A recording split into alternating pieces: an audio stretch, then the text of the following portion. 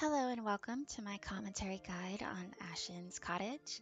I'm going to explain my building process, how I made things, and other choices that went behind the scenes for this build. So let's start with the living room. The fire is made from these iron torches.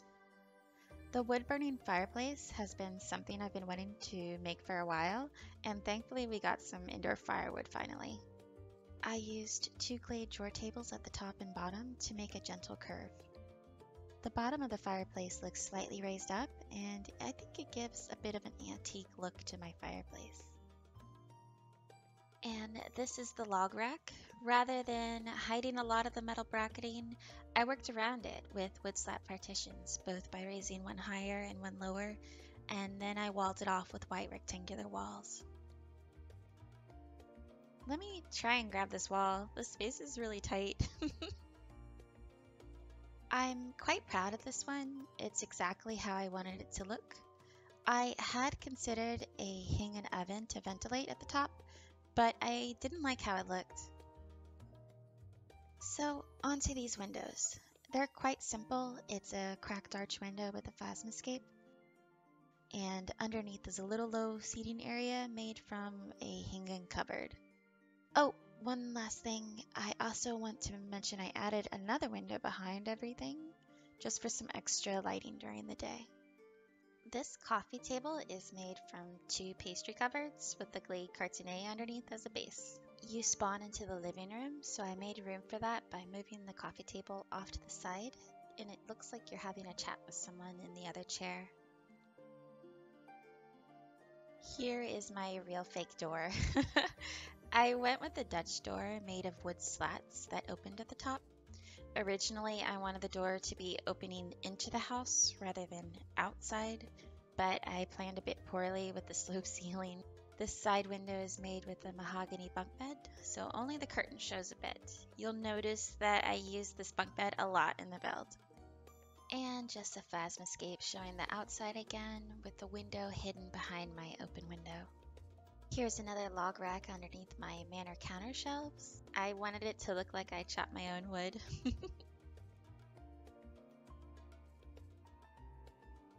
This country style bench is something I've used a few times. The back is made from a bread rack with wooden slats behind and for the arms. I used two divans, dyed them corpse blue, and hid everything with two hanging bookshelves.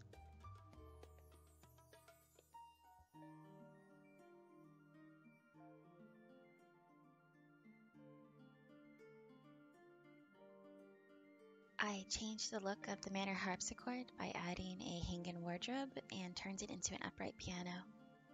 I tend to have a piano in my personal builds because I played for over 10 years, and I always say it's nice when you can see someone's personality in a house, and this is something about me.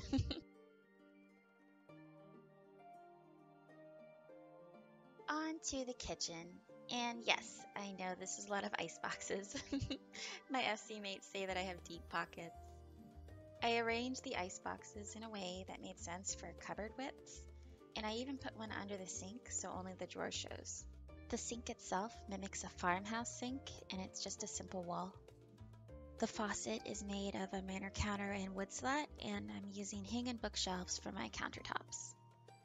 There's a Silphic dining table for a little rug under the sink, and I use this one a lot for a cottage look. The stove burners are made from temple night pieces, and I used 3 and saved on 1 with the Ashgardian stove. The backsplash is made of more manor counters because I prefer the texture and color of this brick, and plus I made 30 of these a long time ago and I need to use them. If I can manage to grab one of these, I can show you that the oven front is made from 3 classical dressers. I swear I'm good at grabbing this any day now. They're placed normally on the ground, and I covered the wooden bits with an apothecary's workbench. This stove was made to look a bit Victorian, and it's a style of oven that I've been trying to make for almost 3 years now. I think my favorite bit is the most subtle, and it's the glade drawer table at the bottom and the logs underneath. The kitchen was actually the most difficult to make as it almost shares a wall and floor with the bedroom behind it.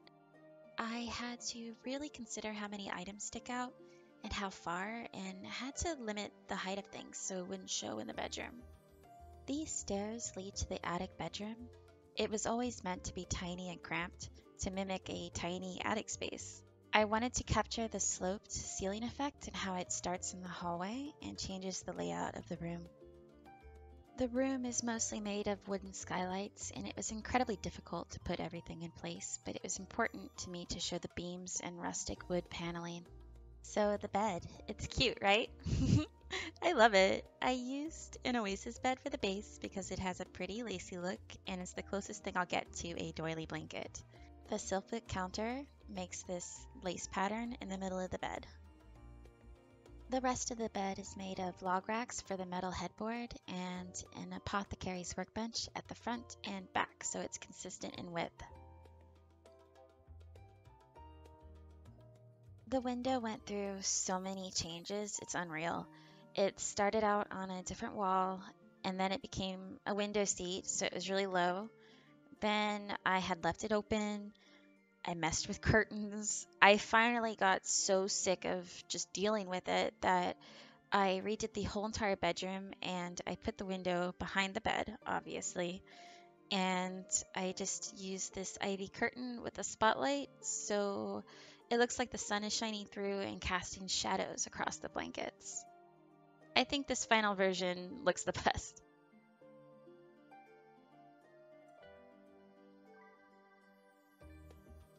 Oh, wait, I'm digging up more trauma. I forgot how difficult these paintings were. Oat Milk first made this concept of angling picture frames to adjust the size, and I knew I wanted this for my house. But why did I choose to do this in the air?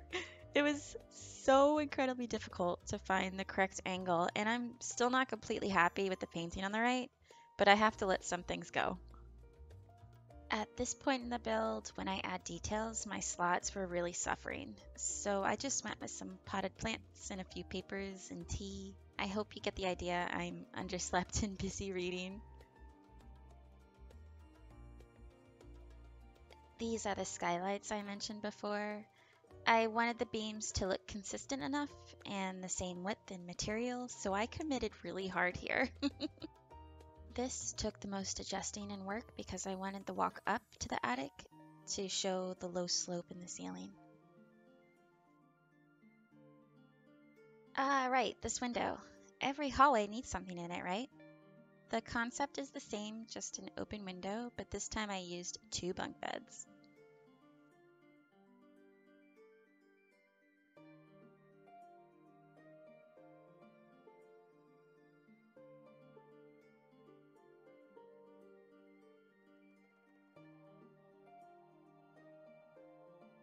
And now the conclusion of this tour.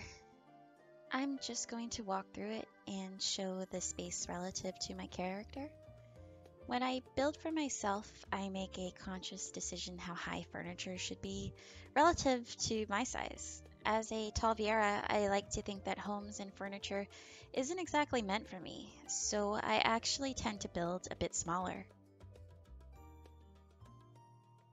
You'll see the tables are low and the countertops just a tad bit too short. It's all intentional and I guess is my own little immersion with housing.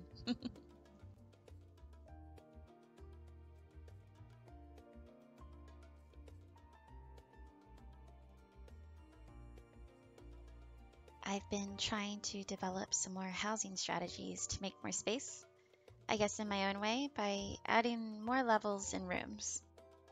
I don't know if they'll ever give us more item slots, and I found myself building tiny boxes for all those extra details, but I've been of the mind to roam a bit more.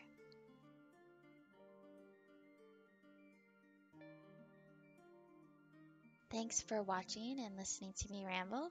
If you'd like to watch a clean and pretty walkthrough of my house, I'll have a link in the description for that. Until next time, bye!